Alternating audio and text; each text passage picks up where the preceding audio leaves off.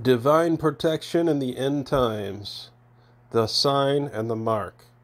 Yes, people all talk about the mark of the beast. Well, God has a mark for his people in the end times, and we're going to get into that. Some people talk about, well, just tribally, they're, 12,000 out of each tribe, the 144,000. No, it's not just tribal. It's Revelation 7:3. It says it's the servants of God. And it says that God isn't going to hurt the earth until that his people are sealed in their foreheads. Not only says his people, but the servants of God. And we're going to go into what is that seal, and we're going to look at times that his people were sealed in previous chapters and prophecies in the Bible, and what it refers to in the scripture when it says you have a mark on your forehead. Okay? In Revelation 9:4, it says, and it is commanded that they should not hurt the grass of the earth, nor any of the things in the earth, but those men which have the seal of God in their foreheads. And in Revelation chapter 14, verse 1, it says that we, the 144,000, which are sealed, have what kind of mark is on our foreheads? It says, having his Father's name written in their foreheads. Yes, that's what it says. Revelation 14:1, the 144,000 have his Father's name written in their foreheads. So there we've given 3 different verses across 3 different chapters that talk about this sign in the forehead of the servants of God. Okay? And it goes pretty deep about the punishment coming upon the earth. It says that the rest of the people, they're going to wish that they would die, but they would be suffering so bad and would not die.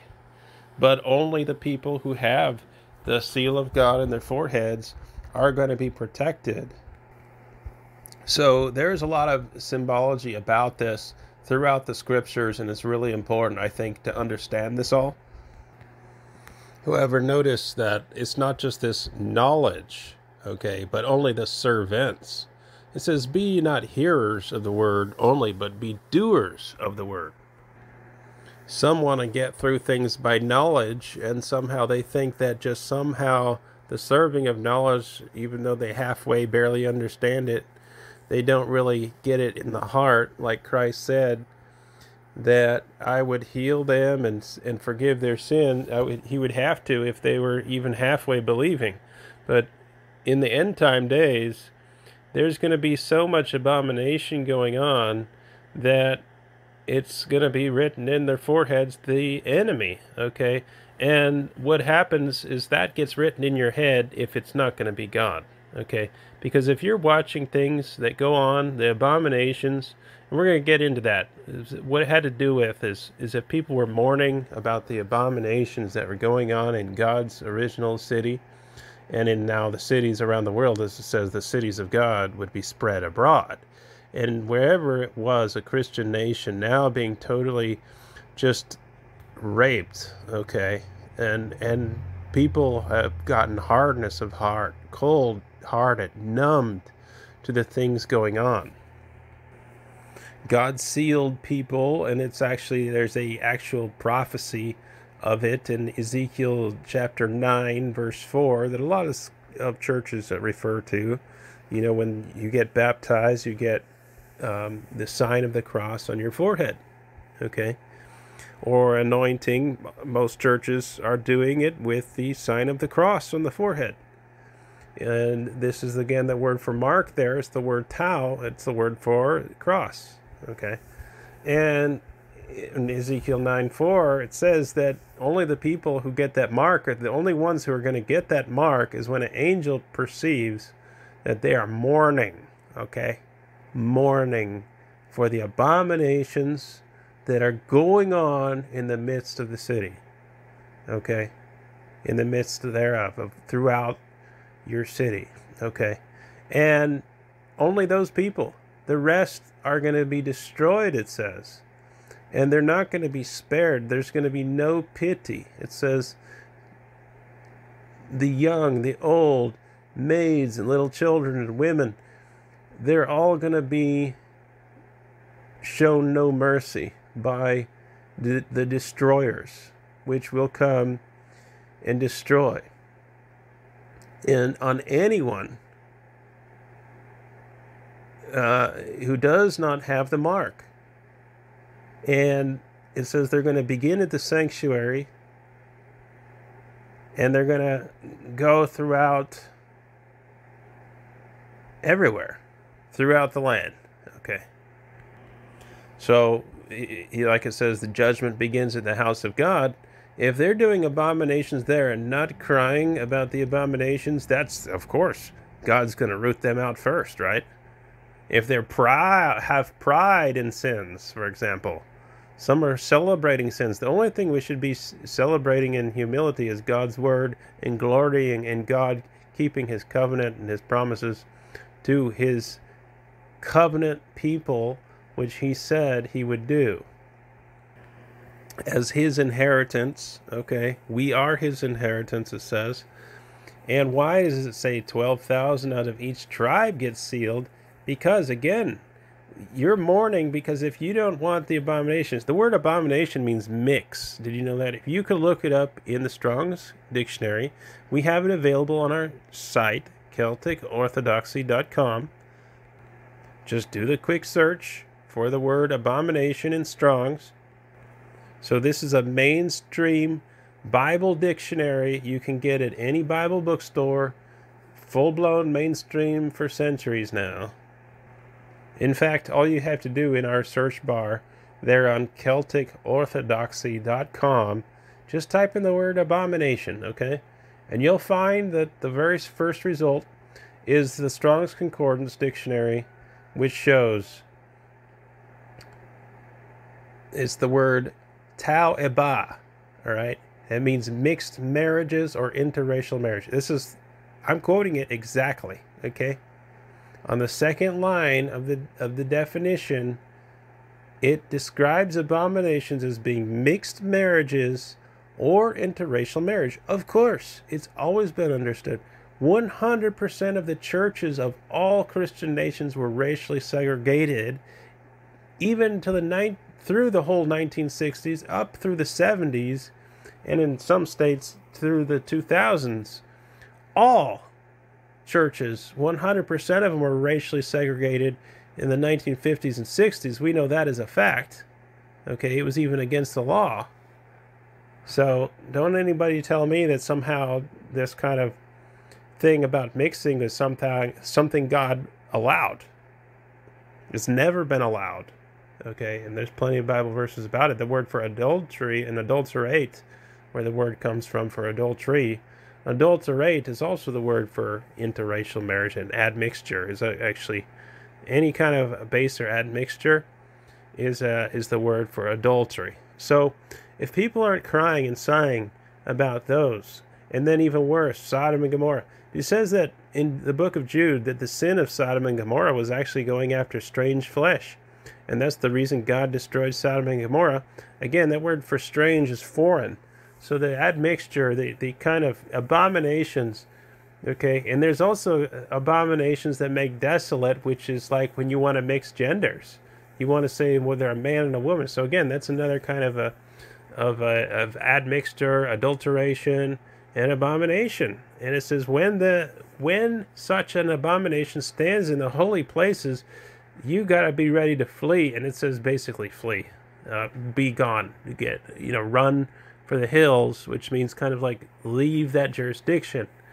Be ready to just get out of that system totally. Like it says, an angel spoke and it said, "Come out of Babylon, my people, that you partake not of her sins nor of her plagues." Yes, come out of Babylon.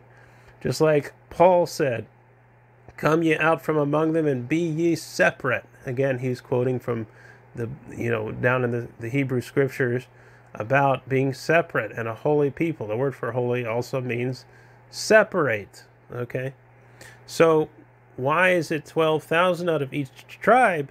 Well, that tells us a lot, because in the New Jerusalem city there's only 12 gates, and each of the 12 gates have one name of one tribe over each gate. All right? Because only those tribes are going to be going through. And it doesn't say like, oh, one who's like intermarried. No, it says one of each tribe. That's it. Because you see, God's law is clear on it. Even if you're an Israelite, pure-blooded Israelite, you're, let's say, the tribe of Gad, and you go marry the tribe of Simeon, okay? It's not an evil sin, but it just says things like your first generation of those are not going to get inheritance. They're not going to be given inheritance. What you have to do is let it all go to your cousin instead of to your children. Okay, you have let's say that's the birthright lands that are to be strong for the next generation, for your tribe, okay? And God set it up that way that now, okay, you want to go out and take the tribe which is in a land that's been allotted in a different part of Israel. Well, also in the New Jerusalem city, there's going to be order, okay? And it doesn't say, okay, we're not talking about if they married Esau, because if they married a Edomite, right, then it says it's 3 generations till they can come back into the full congregation. They're banned. So it's not even that severe, that, you know, and for 10 generations, it says not even 10 generations of admixture. If there's that far back, you have bastard blood, which means, if you look up the word mamzer, it means a mongrel, where they're 2 different, totally different races, not just talking about, you know, the Israel tribes, okay? But we're talking about total foreign, alien, the forbidden tribes of the others, where Christ said, enter not to any of the city of the Samaritans, but go rather to the lost sheep of the house of Israel. And he said many times, I am not sent but to the lost sheep of the house of Israel. And you know, even call them dog races and things like this, where they are not of his children, he said. And these were just regular people out there. Well, as you know, in that time, Jerusalem was completely overran at 500 BC. Judea was completely cleared out of Israelites, and only 30,000 returned back to that land after the Babylonian captivity ended. And so it was surrounded by the Canaanites, the enemies of the Israelites, and the Esau Edomites completely took over that land. So you didn't really have that many Israelites at the time of Christ. I mean, you had one here and there, and then you had all the persecutions that came with, like, let's say Herod, his own sons. He was half Arab and half Edomite himself. He put his sons in as the temple priests, the Pharisees.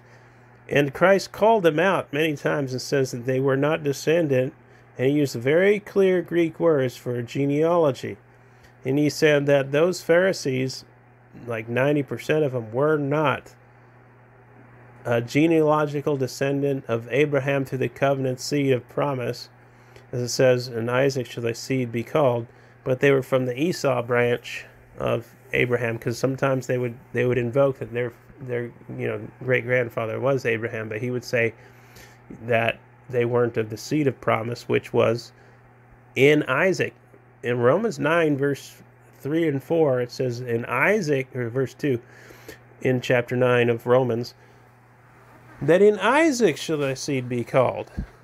Okay, you have the Anglo-Saxon and all the other derivations of our kindred nations have the word Isaac in the name of our tribal people.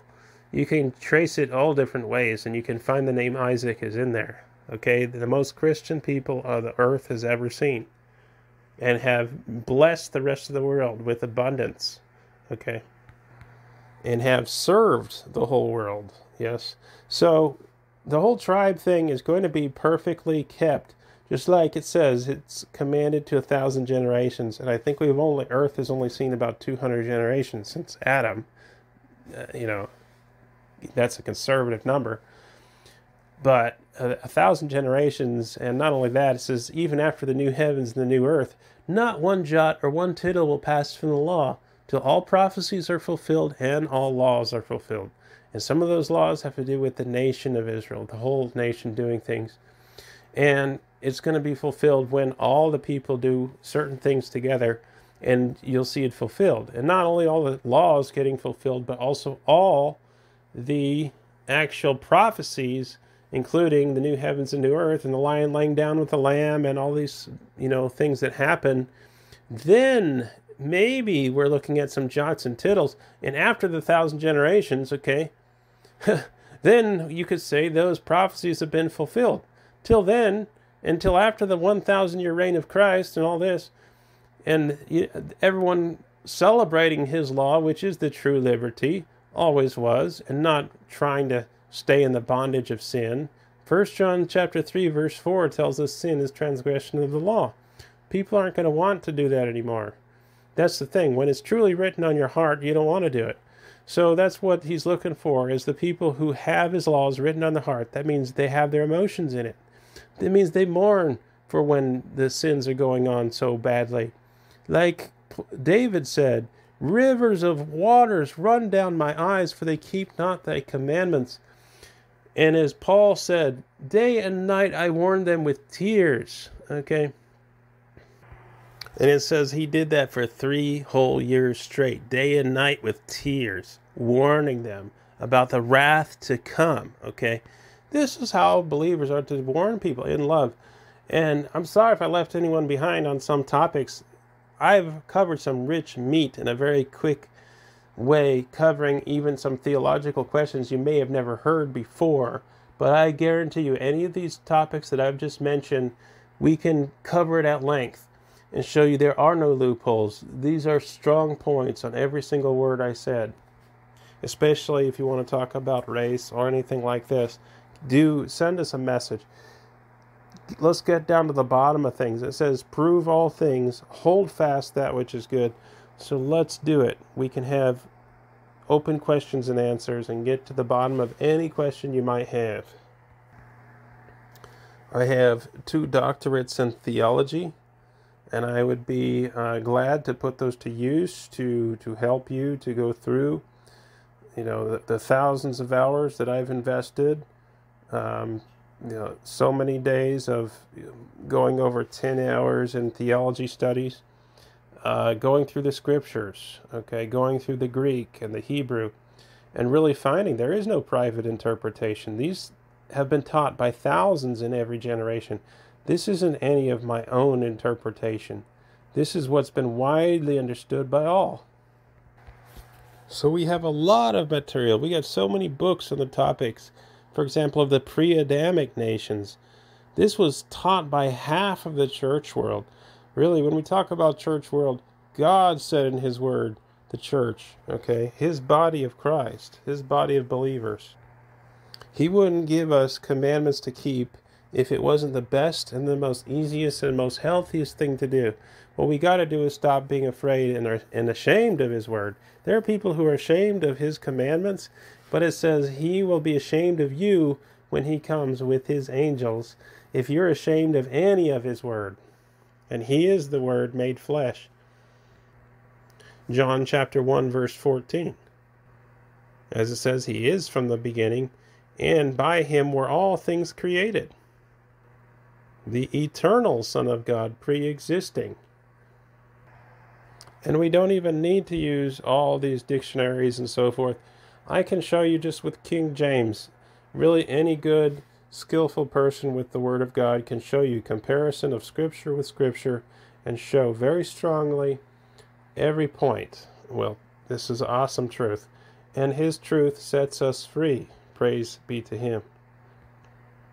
You'll run into people who have an agenda to rebel and do not want to keep his commandments or laws, but serve their own flesh. And those kind, as it says, are not able to love the Father. It says, if you love the things in the world, the lust of the flesh, the lust of the eyes, and the pride of life, you have not the love of the Father, and that you cannot love the Father. You have to choose one or the other. So let's talk a little bit more about this having his mark in our foreheads, or his name in our foreheads. Again, in Revelation, another chapter yet again, In chapter 22, verse 4, it says, "And they shall see his face, and his name shall be in their foreheads." Now, it says, okay, his name, right? Well, a name is the word character in the Hebrew, Shem, okay? Character, okay? It's what you are, it's what you do. That's what a name is. He says many times in his word that you do not know me, and he that saith I know him and keepeth not his commandments is a liar, and the truth is not in him. The way we know him is by his word, his law, okay? And it says they who love him, they will keep his commandments, okay? So, I mean, knowing him and being able to see his face, coming before him, really it's going to also be with love, okay? It says you go before his presence with thanksgiving and go into his courts with praise. That means you're not only knowing, it's like you are celebrating what things he is and does and saying how great his law is. And it says like the Holy Spirit will magnify his law and make it honorable in these end times we're in. The true honor is his law. We will describe his greatness by his law, his love. His true love, okay, is his law. You can also look on our website, CelticOrthodoxy.com, for the word love, okay? And if you look it up in there, what's the definition of love? It says, by this you know that you love the children of the Lord, when you love Yahweh and keep his commandments, okay? And that is love, is when you love God and keep his commandments, that is the true love, okay? You're going to find it that he has the best way to live for us all. And you'll be celebrating it. When you come into his presence, you're going to be talking about how great his law is, his covenants, his commandments, and all of his teachings, which, as it says, is to fulfill his commandments, not to rebel from his commandments, transgress his commandments, and so forth. Yes, we'll all make mistakes and sin, but he will help us as we daily do his prayer that he gave us, and we return back to him. Yes, we go off his path of life, and we fall down anytime we fall in sin and fall short of the glory of God. But we are to go into his presence. You will have a bit of his glory when you do. And you're going to know how close you are with him is when you're thankful of him and what he's doing. So you're going to get his word hid in your heart, that you may not sin against him, as David had said. And how do you get it hid in your heart? You memorize it. Then you meditate on it. You think on it. You get the understanding of it. Then you get the feeling of it. And you have the emotions of it. And you just love it. Okay, that's when it's written on your heart. That means you truly love it so much. His laws should be your delight, like it says David delighted greatly in all of God's commandments, and Solomon too, and also in Paul and all the other people in the scripture. They all talked about the wonders of his word. His word is the law. And I'm not just making that up. It says that dozens of times in the scriptures that the word is the law. Okay? And when it talked about the word, they were talking about the law. His good law for us to live, it says, for us to thrive, for us to prosper. And when they don't have his commandments, they suffer. And there's a lot of scriptures even about punishment when there's rebellion from his commandments. And this is why there's coming the great punishments on the earth. But if we turn with our hearts fully to him and convert, he will forgive and he will help. For those who truly do, from their heart, say, look, I'm going to keep the Sabbath now. I'm going to do Bible study. I'm going to take time off from work, and I'm going to study, and I'm going to worship, and I'm going to not do my own pleasure, but do his pleasure and work on his things that he would have for us to do in the earth, like he told us to pray, his kingdom come and his will be done in the earth. And it says we're to seek first his kingdom and his righteousness, and then all these things will be added unto us. So if we're seeking after the things and the necessities of the things in life, it says you're not going to find it. But if you seek him, you will find everything else you might need. And anytime the word kingdom comes up, you're going to have always the law there. You're going to have his nationalistic laws. Actually, 3/4 of the laws in the Bible are dealing with national level applicable. They don't even apply to personal. And if you're going to want, and you're going to seek first his kingdom, you're going to be seeking first his laws, okay, which have to do with nations, which has to do with a kingdom, his kingdom, or the cities of God spread abroad, as it says, which will have places of safety. Also, you'll have homes, which are like little Zions all around the world, it says. And there will be a cloud covering in those end time days, and that you will be divinely protected. When you choose him and you choose his laws for your life, and you renew your minds in his word, you're being transformed into his image. So again, the thing about the forehead, I want to get into a little bit more, and that has to do with what you place before you, okay? It says, set no evil thing before you, okay? There are people who will watch whatever wicked, evil thing comes on their computer screen, for example. Abominations being celebrated, for example, things like this, bad teachings and so forth, and even pornography, okay? Things like this that people are just allowing to come on the screen. They're not sighing for Jerusalem. They're not crying. They're not mourning.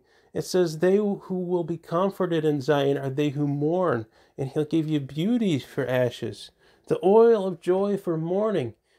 He comforts them that mourn. That's one of the blessings when you mourn. Then you'll be comforted. So the thing that you pay attention to the most, it's at your forehead, right? And there's a lot of scriptures about that. It says, for example, there's the Shema Israel liturgy that every Hebrew home would do. And Christ called it out as the greatest commandment. He said, well, what is the greatest commandment? He said, Shema Israel. Hear, O Israel, the Lord thy God is one. That's again quoting exactly the home liturgy that every Hebrew does. And when they gather together, that you're saying you're going to respond to his word.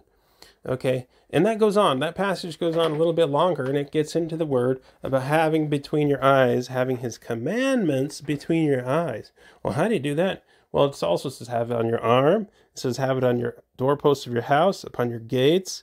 Speak of them when you sit in your home. So most of them, if you look at most of them, they're talking about his commandments, praising his commandments, teaching his commandments thoroughly to your children. It says when you sit in your home, when you walk on the way, when you lie down, and when you rise up. And then it talks about binding on your arm and hand. And there are different traditions I've heard people say about reminders, any kind of reminder of his word or his law, or reminder of Christ, because Christ is the whole word, okay, and hearing him. As in the Anglican Church, the midday and the communion service has the words, Hear, O Israel, right there in the liturgy. We know where Israel, British Israelism, has always been with the full knowledge. There's thousands of books on the topic. That the Anglo-Saxon and kindred tribes of the world are the true Israel of God.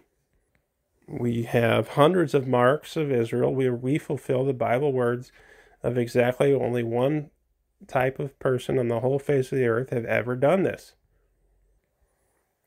One of them I like, of course, I always quote, is that from the corners of the earth, that we would occupy the corners of the earth and bring his word there, his law.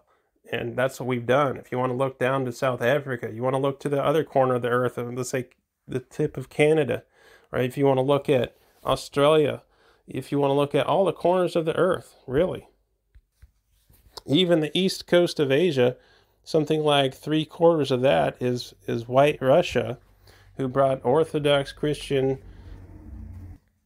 law of God there. Like it says that there are certain tribes which would just go northwest, but then there are certain tribes that go east, west, north, and south. That is of his true Israel. It gives us all the descriptions of who they are and what they are. And it's very clearly proven who each of the tribes are today among the Christian nations of the earth. So the more and more you get to celebrating and knowing him and knowing his word, knowing his law, not as one of those who says, where he says, "Depart from me, I never knew you, you who work lawlessness." That's a different person, where he doesn't even know you. Not only you don't know him, but he doesn't know you.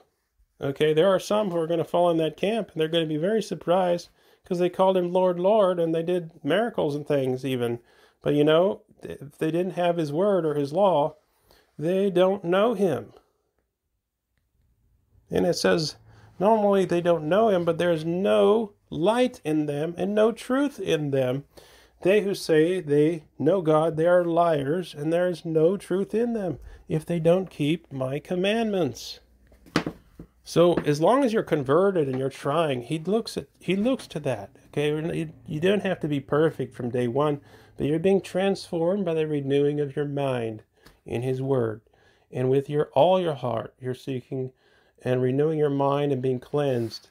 Sanctification. Everybody has to go through it. All have sinned and fallen short of the glory of God, but we all will work towards his work of sanctification. And as Paul put it in 2 Thessalonians 5, sanctify wholly your whole spirit and your soul and your body. Okay. And may it be preserved blameless to the coming of the Son of God. Okay, and it says we are to pray and watch continually, praying and watching that we may be worthy to escape the things that shall come to pass and stand before the Son of Man.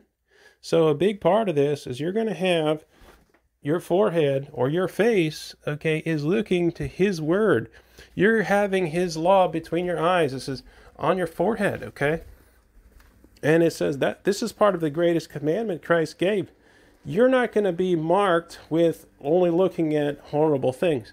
If you're like, for example, a big social media user and you've got a lot of friends who are sharing gory stuff, sick jokes, which are not jokes, okay? We should be shaming and upset. It says, they who sigh in his cities will be sealed, and that he will protect us. If you are truly sighing, okay? And I know that if you, in many, for example, Facebook, you can't share your religious or spiritual views without getting banned. So you might just share certain things to say, like, how, your friends know that you would be upset about it. But even that's not enough. We got to get out of that whole system of, entrapping us and keeping us in these bubbles, okay? The echo chambers, as some call it. And that's what we try to aim to do. You can use our website, CelticOrthodoxy.com. We have book clubs where we organize at local levels. The British Israel Book Club is a great one where you have discussion groups and you get together with folks who don't yet know all the kingdom truths. But this is a good starter point. If they believe in Christ and they're going to be interested, you can just organize your own local book club. The name British Israel is descriptive. It's not an organization. It's not a religion. It's not a faith. It's not a name that has to do with any kind of organized religion. You are British Israel, okay? British actually covers a number of different tribes. And it says that the Ephraim branch, which are the lead of the tribes of Israel, have to represent about a dozen of the Israel tribes. You can listen to my message, The British Israelism Understanding, where I go into that a little bit more in depth. But then you start to find out why God is so great in his laws, even his laws to be separate, how wonderful it is and good it is, and how healthy it is, and how it is the best way to think and live and know, in the most peaceful way, the most prosperous way, everything good about it to celebrate him. And then we have seminars, how God's law is scientific, how it is the best, okay? Seminars on creationism. All of these things we can really bring about to bring people to have a closer and deeper walk with Christ, because look, we really are going to have to pray for a miracle in this generation. It says at the end times there'll be a great falling away of the truth, okay? And people will become cold-hearted and things, but we got to pray there's a turnaround, because at some point if people are so cold-hearted and there are abominations being promoted in the holy places, it says that's when you know that end has come. And it says no one should really wish for the great day of the Lord. It's the great and terrible day of his judgment, the day of his wrath. Okay? And we're going to really hope and pray people aren't with that.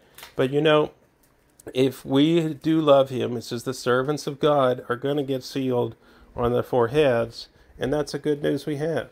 And so I just wanted to share a little bit of that understanding with some of the remnant and elect out there, that you can be comforted. So be encouraged. That's what it says about Revelation, in the book of Revelation, that if you understand, that you're encouraged by it. And I just want to share a little tidbit as well about the word God and the word Elohim, okay? Basically, the word God in Hebrew is Elohim, and it boils down to whatever moves you in your behavior, that's your God, okay?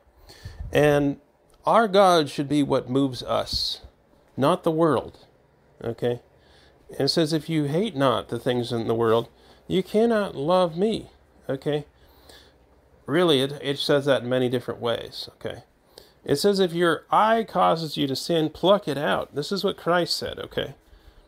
It says it's better for you to go into heaven with only one eye than it is for your whole body to be cast into the lake of fire. And sure, it says he does fulfill all the needs of our heart, but when you agape, when you place it as unconditional love of things in the world, you see, where you put those things first instead of God's law, that becomes your God now. If something, and that's the word for idolatry. So again, part of the Shema is not to go a-whoring after the eye, after the flesh, the lusts of the eye, it says. Because that's what happens. It's called the lust of the flesh, lust of the eye, and the pride of life. Those three things are what's in the world, and if you have a love of the world, you have not the love of me. So this is what happens, is we go a-whoring after idolatry. Okay, that's the word for idolatry and going after other gods. Is when your own flesh becomes your God. It says your God becomes your belly even. Okay, and what that means is that if your flesh comes first, where it makes you transgress God's laws, and you don't mind that you'll just sacrifice anything for that particular thing, which means, you know, going against his word, going against his law. But we are not to be moved, okay? And I want to encourage you, do not be moved by what you see. It says we walk by faith, not by sight. It says faith comes by hearing, and hearing by the spoken word of God. See, the tongue moves quicker. It says that the word of God is quick and powerful, even the dividing asunder of soul and spirit. That's pretty fast, if you ask me. That's a fast thing, and that's what we need. It says the eyes are slow. It sees only what happens afterwards, okay? And that's, our spirit is alive and active, quick and powerful, okay? And that's what we are. We have a quickening spirit, okay? And so we are just in this slowness where it says that, you know, there's a ton of verses about this. So I just want to encourage you to continue on and walk by faith. Faith comes by hearing, okay? Not by sight, which comes later. It will come to pass. Everything that God has promised, you will see it, including he will give you pleasures evermore at his right hand, and that you are presently seated with him on his throne right now, and that you're getting more than you could ever need or want. Like it says, if you seek first my kingdom and my righteousness, and again, on earth as in heaven, and if you ask me, they're doing it pretty good in heaven, but you're just supposed to seek it that well be done on earth too, okay? His kingdom, his will, his law, his word be done on earth as in heaven. And as you do, it says, then ye shall have all the necessities of life added unto you. Seek ye first the kingdom of God, then all these things will be added unto you, okay? So we're looking forward to celebrating with you. Do reach out if there's any way, you know, or any prayer requests you may have, anything you want to do to work together. We have a global ministry. If you're in any part of the Western Christian nations, definitely there's something we can do for you and we can work together. Take care and may God bless you. Bye-bye.